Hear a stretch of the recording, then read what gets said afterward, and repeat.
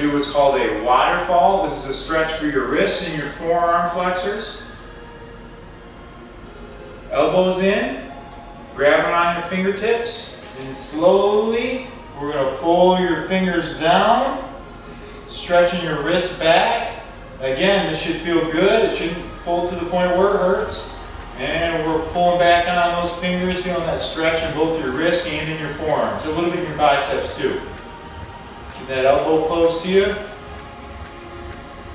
And switch. Good, okay. Switching sides. Elbows in and pull down.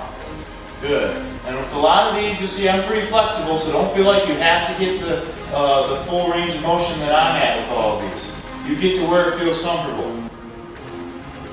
Good. Just a few more moments. And let go.